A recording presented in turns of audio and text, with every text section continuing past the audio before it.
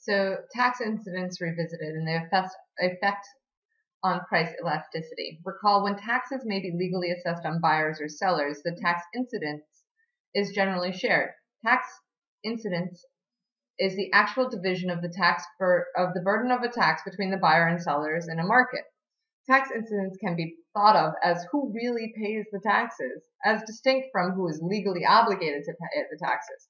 This is kind of the same conversation that we have related to what happens if there's an increase in minimum wage. Well, the business must pay the employee the minimum wage, but who really pays for that? Do the corporations take it out of profits, or do they pass the cost on to the consumers? And that kind of depends on the relative price elasticities of demand and supply determines this tax incidence. So let's talk about the effects of price elasticity on tax incidence. The figure shows a 10 cents per gallon tax on gasoline. So the federal government has said there's an excise tax on gasoline. This, of course, shifts the supply curve from S1 supply to S2, which means you will supply less of the product at the same price, right? So, and here is the demand curve, D2. So while this is legally assessed on the sellers, the price buyers pay increase of 2 cents. Therefore, the buyers have 20% of the tax burden. So realistically, here is A, and it shifts to C, which is $3.02, which includes 2 cents of the 10 cents tax.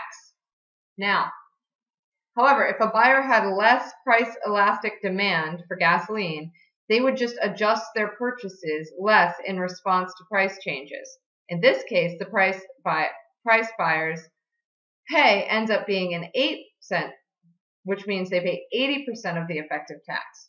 So on a 10 cents per gallon, if this was the demand curve, they would pay $3.08 compared to the $3. Therefore, the tax incidence is relative to price elasticities of demand and supply curves.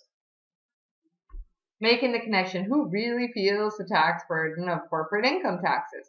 Corporations are not people. All taxes paid by corporations eventually are paid by people. But taxes on corporate income discourage investment in corporations, reducing capital available to firms, worker productivity, and wages. In fact, the Congressional Budget Office estimates that the excess burden from corporate income tax may be half as large as the tax revenue generated, therefore making it a very inefficient form of tax. This is what many people argue is the reason against either having corporate tax or having such a high corporate tax rate, because it makes everything inefficient. So now we're going to discuss income distribution and poverty. And this can be a very heated topic, but we're going to discuss this in economic terms, discuss the distribution of income in the United States, and understand the extent of income mobility. There are always relatively rich and relatively poor people within every society. Whether or not there is a best, quote-unquote, amount of inequality is an open and very much normative question. So a more straightforward question to ask is, how has the income distribution in the United States changed over time? How do tax systems affect the income distribution? And how does the income distribution in the United States compare with other countries? Okay. The distribution of household income in the United States. This is based on 2015. So 24% of households have annual income.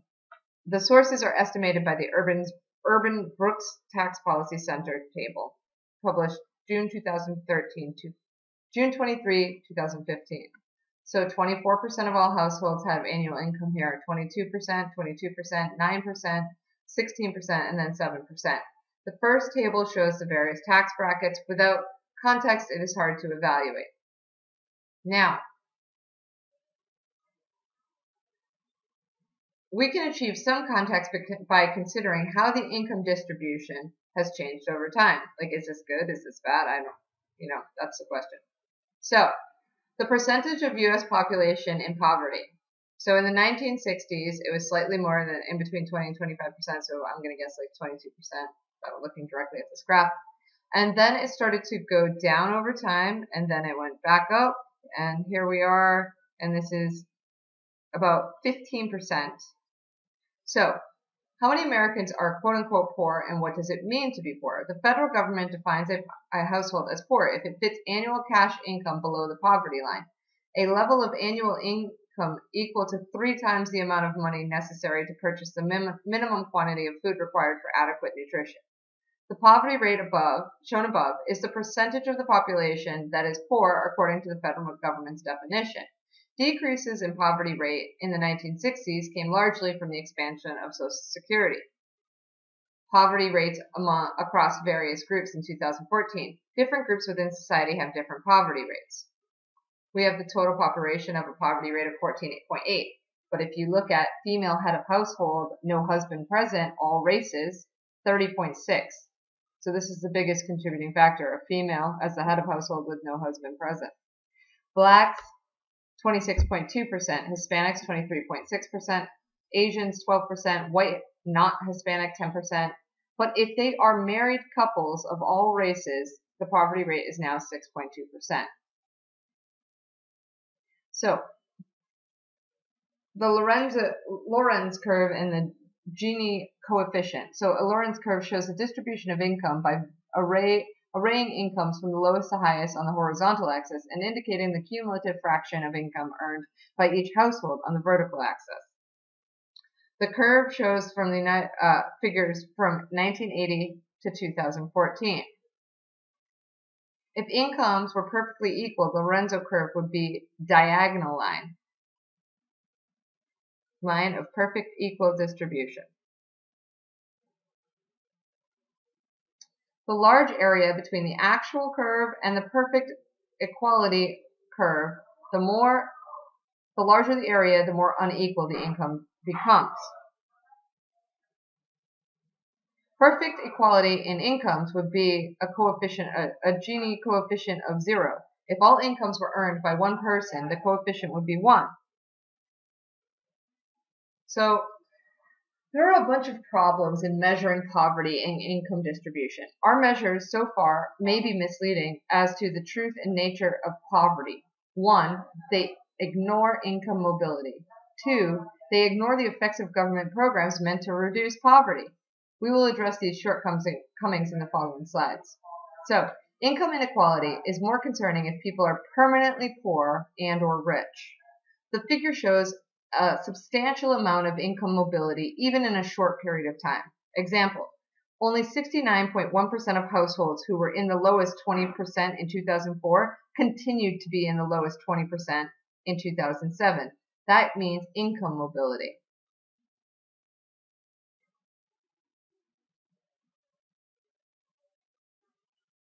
I believe that we come back to this graph. I'll make sure. Income inequality is also less concerning if actions of the government reduce the income inequality. Federal income taxes are progressive, automatically reducing income inequality. There are also transfer payments to individuals from the government, like Social Security and unemployment benefits. The figures we have seen before taxes, the figures that we have seen previously are before taxes and transfer payments. Income inequality after these is substantially smaller. Also, many poor people receive non-cash benefits like SNAP, which is Supplemental Nutritional Assistance Program, or food stamp benefits, and housing benefits that further reduce these income inequalities. There is a substantial debate over how much action the government ought to take in this regard. I ask the question to you. What do you think? So the effect of taxes and transfers on the distribution of household income in 2011. So we have to go back a little further so that we can apply all the information that we have. Now, this is the ratio of highest income to other income before taxes and transfers. Now, this is reduced almost in half, in certain tax brackets. So the table shows how much the ratio of income earned by the highest earners to the other quantiles change due to the taxes and transfer payments, without considering the top earns about 15 times what the bottom. This drops to 8 times after taxes and transfers. The marginal productivity theory of income distribution, which is in Chapter 17, suggests that each factor of production, including labor, is paid its marginal revenue product. A worker's productivity depends in part on his or her human capital. the accumulated knowledge and skills that workers acquire from formal training and education and from life experiences. Since human capital is not distributed equally across workers, neither will income be. Similarly, ownership of factors of production such as capital are not distributed equally either. And Table 18.6 showed that income inequality in the United States has been rising over the past few decades. Some factors that help explain this include rapid technology changes that have decreased the demand for unskilled workers relative to skilled workers. This creates an income inequality. Expanding international trade has had the same effect. Increased immigration, legal and not legal, has brought more unskilled workers to the United States. These also have increased the income earned by capital owners, and since capital owners are generally richer, this also increases what is called income inequality. Other factors: assortative mating. The tendency for men and women of similar educational backgrounds to marry has increased substantially since 1960.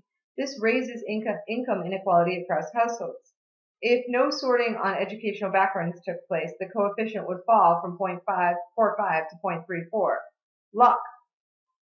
Like much else in life, incomes are subject to good and bad luck. Policies to reduce income inequality. Taxes and transfers. So, the table 18.8 showed that these have a substantial effect on income inequality. Raising taxes could do more, but high marginal tax rates may slow economic growth and lead to tax avoidance. The question becomes, will you take your money off seas? Will corporations move out, which has happened with inversion, in order to avoid paying taxes, which doesn't technically make the income inequality go away, right? Improving human capital. Many politicians have proposed increased funding for education and apprenticeship programs. What the government ought to do to reduce income inequality, and indeed whether it ought to do so, is likely to remain controversial. Who are the 1% and how do they earn their income? Households earning above $700,000 are considered the top 1% of income earners in the United States. These figures show what industry these households earn their incomes from. Perhaps surprisingly, the current wealthy are more likely to be first in their family to run a firm and less likely to have been born into the wealth than that was true in the 80s, which means now it's more likely that they're first generation running a business or running a firm and making this money than the fact that they were born into wealth. So 31% come from executives non-finance.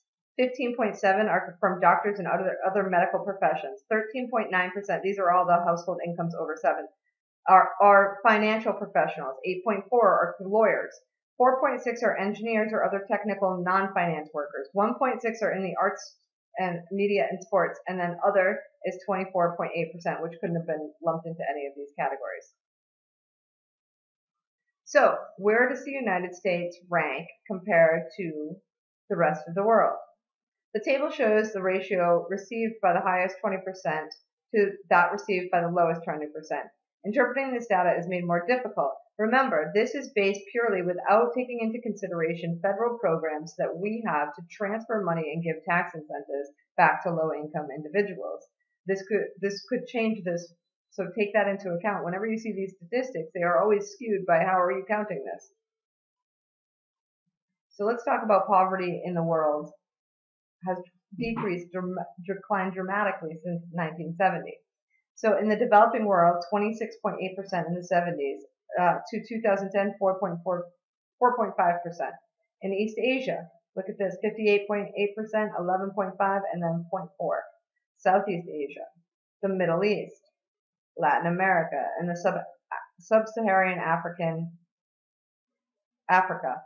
Improvements in the level of poverty have been significant over the last few decades, but poverty rates remain high in parts of the world, particularly sub-Saharan Africa, which has seen much lower levels of economic growth than, let's say, the Asian countries. And so this was part 2 of chapter 18.